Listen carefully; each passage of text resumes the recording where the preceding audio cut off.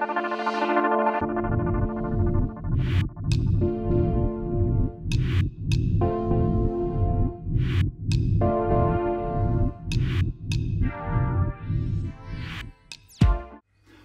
to Chris Parkin Shooting Sports. Today we've got a new thermal imager. This is the PARD TA62 and this one's got the 35mm focal length lens on it, which gives a base level 2.8 times magnification, which can then be digitally zoomed 2, 4 or 8 times. The sensor itself is a 12 micron sensor and it's 640 by 480 pixels. Now I could go to the ends of the earth telling you all the specifications, and I'll maybe do that towards the end, but there will be a link on this so you can go to them and find them in huge detail if you want them. But that's projecting through to 1024 by 768 pixel display screen at the back end. So specifications are all very nice, but what's the real world like of using this thing? Well, essentially this is a handheld unit, and let's go through it. So the button at the front switches it on. Hold that down for 3 seconds, it turns on. It takes about 5 seconds before the whole thing lights up in total. If you want to turn it off completely, hold the front button down, it switches off. If you want to turn it off briefly to take the illumination off, you can just press the button quickly and the screen turns off, so you're not shining light up onto your own face. Looking at the features, okay, number one, it's got an 18650 flat top battery in it, and that goes in the back there. I do like that because you can have spares of these and you can swap them that quickly, and okay, it's very nice being able to plug things in on USB-C and power things additionally, but I don't think there's anything any quicker than that. You do get a USB-C cable with it, and in the front the USB-C cable pokes in there to charge it all up. There's also an SD card there for all your data that you want to record on it, and an HDMI out port. Now whether you're going to use those or not, I don't know, that's up to you. I do like the fact you can separate the battery and of course the SD card. It just makes living with it easier, and you can keep everything on charge more easily without actually having to have the whole unit plugged in, and spares quickly to swap over. So when we switch it on, essentially you've got image focus on the screen at the back, and that goes from +5 to -5 diopter, so it's great for your eye. More about this in a minute. The front end focus is there, which is your image focus, change for distance in the field. Now there's a rubber bellows eye cup on the back, and just a little bit more though first. Grip on the focal control eyepiece at the back is excellent, so you can get a really nice crisp image to suit your eyesight. Image focusing is handled at the front of the objective lens here. There's no backlash and it's quite easy to focus in quickly. It's grippy wearing gloves or with bare fingers, and there's actually plenty of space to get hold of it. The buttons on the top, you've basically got zoom in, zoom out, and then that's the menu function. We'll go through those in a minute, but what I really want to tell you is that everybody wants to go on about what's the best resolution sensor, what's the best resolution screen, what's the best resolution video, and what so many people forget is this glass lens in the back here.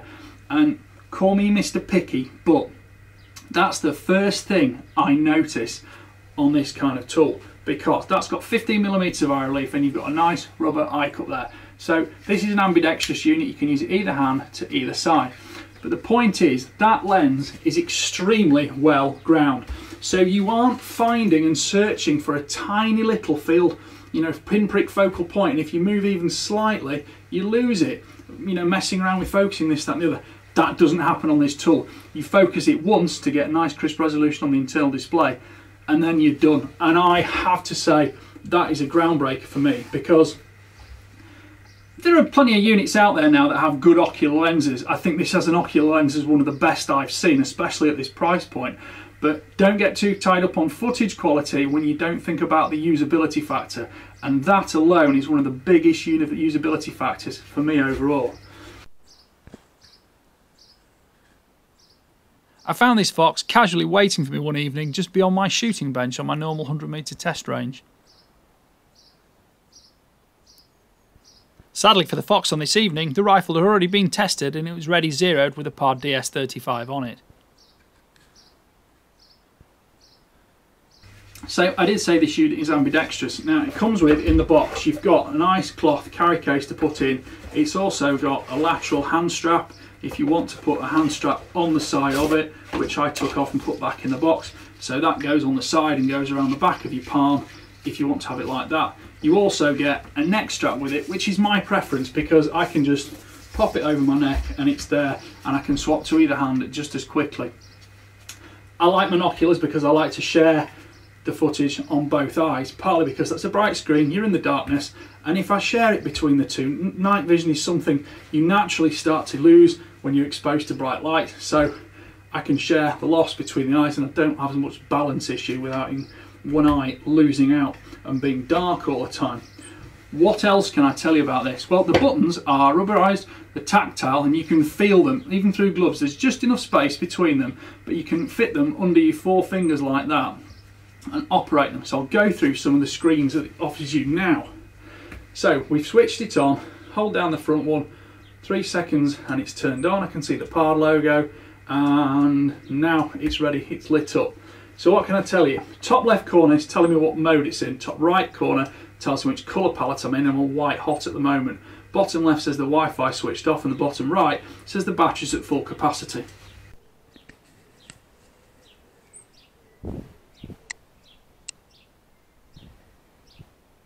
Here you can see the red hotspot finder dancing around the screen looking for the hottest spot.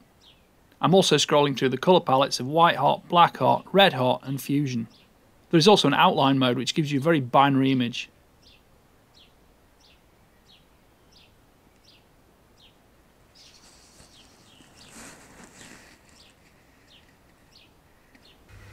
So as I say, going through the buttons, the front one is power.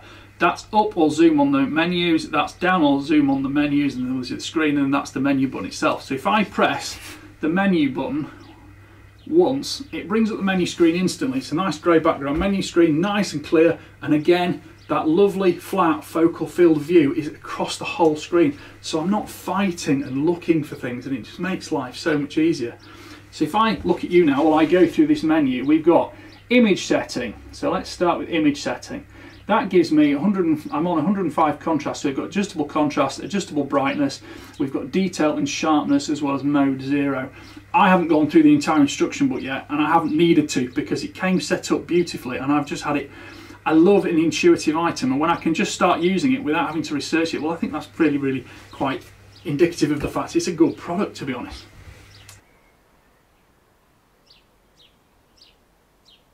I thought the image quality was excellent at this price point. It gave me fantastic texture to allow me to see the landscape in its true format.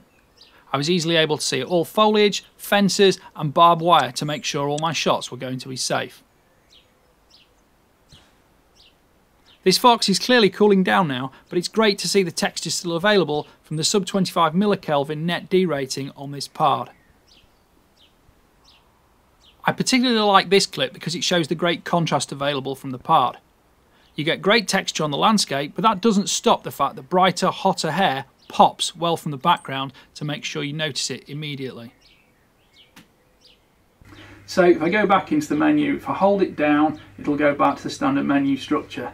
I can then go into display settings. Display settings gives me 6 contrast levels. I've got brightness, I've got colour temperature, which obviously changes, the Kelvin rating of the actual temperature on the lights. Now the lights, like in here, you can have whiter lights or warmer lights, and those are all adjustable through this, as well as the actual brightness of the screen itself.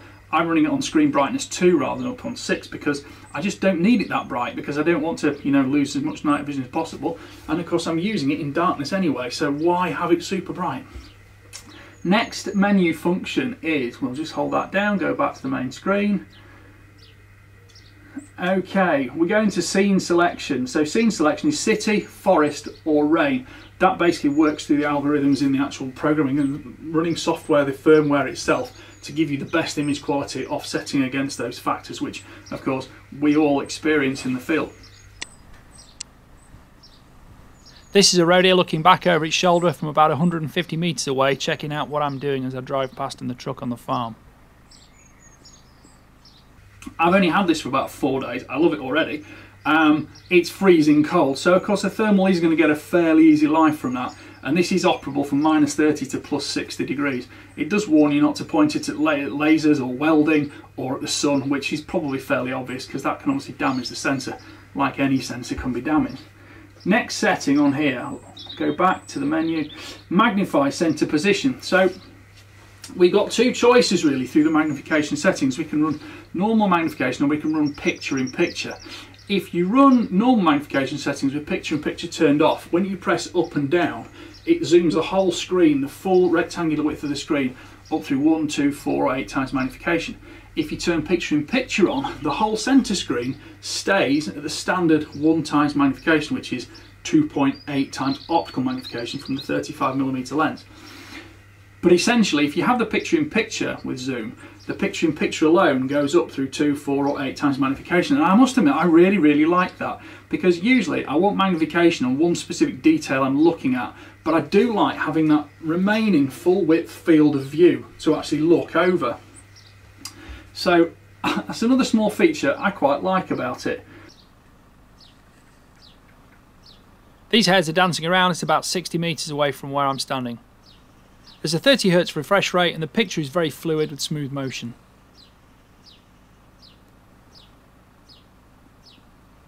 So we go back here, and the next thing we've got shutter correction, so you can set shutter correction on automatic or manual, basically to bring the shutter over the screen and zero it effectively, so it warms up over time, and you do tend to get noise, as it's called, on these things, and that's just across most products you do that. Hot tracking, next feature. That's a red dot. It bounces around all over the screen and finds basically whatever you're looking at that is the hottest thing. It does work very well. I tended to find it a little bit bothersome because it's dancing all over the place all the time, especially when you've got a lot of quarry spread around. There's some video of a lot of hairs on a large field the other night. Hot tracking is bouncing all over the place. It's like a little red circle zooming around. Not my cup of tea, but it can be useful in some scenarios. Next setting here is center marking. So center marking basically gives you sort of like a crosshair type arrangement right in the middle of the screen. So you know if you put that crosshair on your quarry or whatever you want to focus in on detail, when you press the up button to magnify, the picture-in-picture is focusing exactly where that crosshair is. That is a nice feature. That's one I've left on because I find it quite usable. What's next? Auto recording. Fairly simple, switch it on, it records automatically. Loop recording will then go round in loop recording will go around in 3, 5 or 10 minute segments. So I tend to not use any automation like that. If I want to record, I'll set it recording manually because I do tend to have this on all the time. And if I leave it and I just leave it hanging there, it's fine. I'm not going to be out for 4 hours leaving it recording the whole time. But certainly when I see quarry, I'll just set it going and leave it going. And therefore when it's up, it's recording. I don't really think about it. So I'll just zero this back now. Just turn that back off. Date stamp, fairly obvious. Do you want your footage to have a date on it? Record audio. Yes, I have recorded audio, and I will say about this, it seems to record very good audio actually. I've done a few night vision thermal imaging kit recently where you're squeaking against your fingers or something like that, and the noise that gets recorded by the unit, either on rifle scope or the spotter in your hand, it gets totally distorted and it sounds absolutely horrendous. This one actually seems to record quite honestly, and I do like that, and it doesn't seem to matter about having the caps on or off.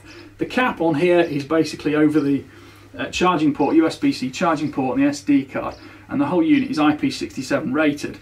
So that means it's showerproof and it will take the odd splash, but do not immerse it. But I think that's fairly obvious, and you tend to leave these things, which are quite valuable, tied fairly well attached to you around your neck like that. Makes it harder to lose it. Let's have a look at the next menu function. Next menu function, beep sound for HDMI. I don't use HDMI. I don't really want any beeps going on anyway, so that's a non-starter for me. Wi-Fi, you can run Wi-Fi, you can get your smartphone, PARD do an app, and you can actually run it real time through to that. Gives you some of the functionality of it. It's nice if you want to use it. Personally, I just use things as a hunting tool as easily as I can because that's the most important priority for me. But different people have different priorities.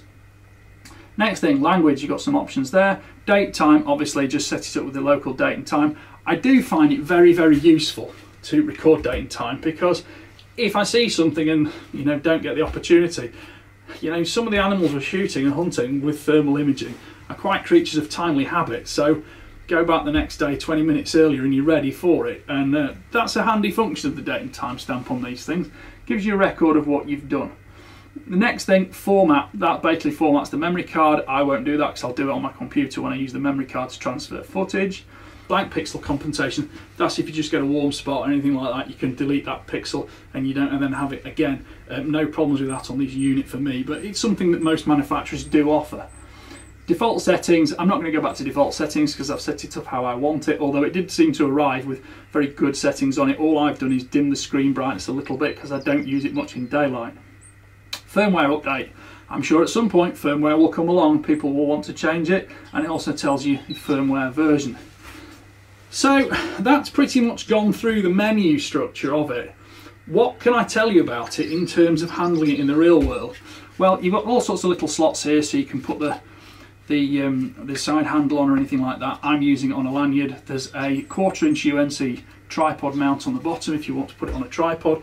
That can be kind of handy if you want to run it on a secondary display screen with the Wi-Fi, but don't forget you do get a bit more latency when you're doing that rather than having the screen in front of your eyes himself. This has got 30 frames per second refresh rate, so you do get smooth tracking on it. But you know, you notice the difference in refresh rate speeds on things, and as soon as you put a bit of latency into something, which is the time it takes that to communicate with your smart device, well, you know, you're just not quite in the real time, and sometimes in fast fire situations you don't have milliseconds to spare waiting for things like that to happen.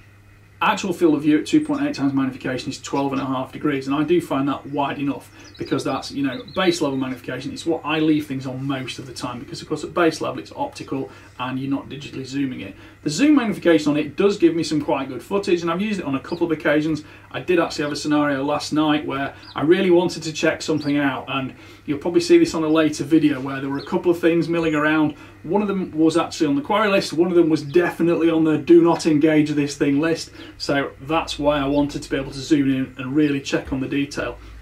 And actually, as I was hunting, these two animals almost swapped positions. One went in, the other came out, and I could have really made a mistake, so I did appreciate having that great image capability and quality with this. I was tracking a fox as it headed behind some trees into some dead ground, and I lost view of it, but about 20 metres ahead of where it was heading for, another white hot spot appeared, and it would appear to be the farm cat that was inquiring what was going on. The fox later turned round and reappeared back where I'd seen it earlier.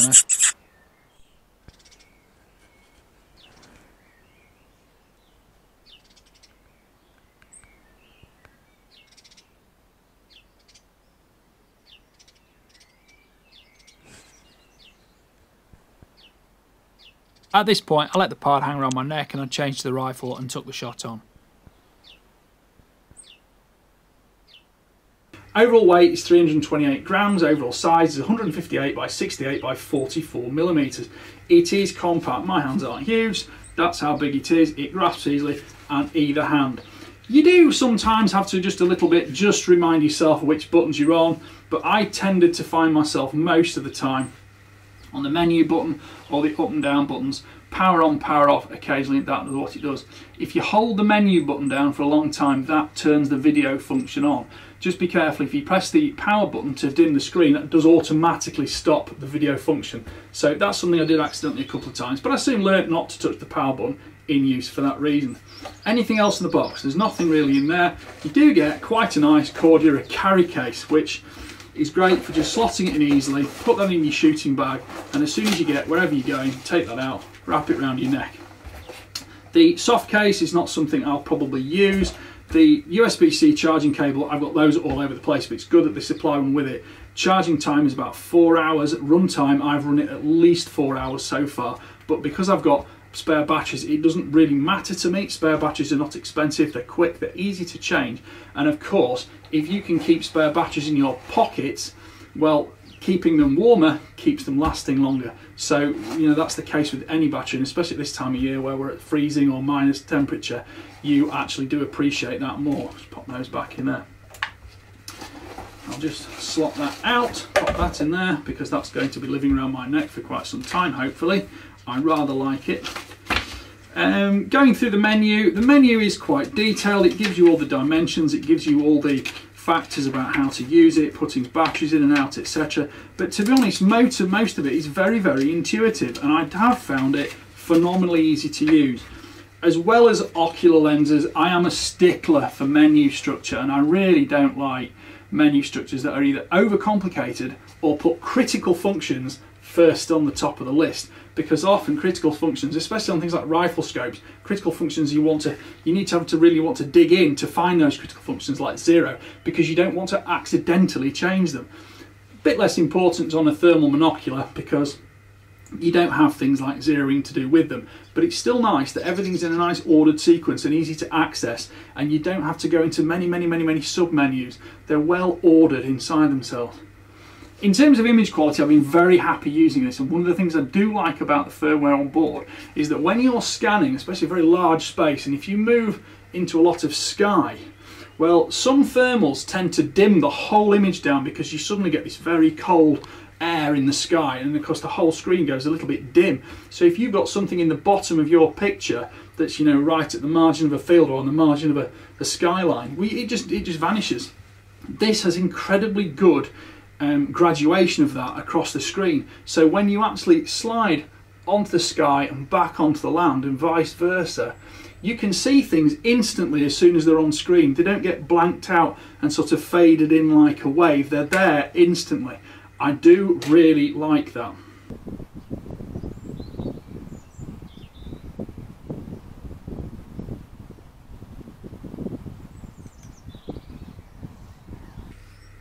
Well, thank you for watching. I hope you've enjoyed this review of the PARD TA62 and watching some of the footage with it. Now remember, I use my thermal imaging and night vision kit to actually hunt. I don't spend hours getting camera assistants to modify the footage or stand there with a tripod very carefully focusing each time.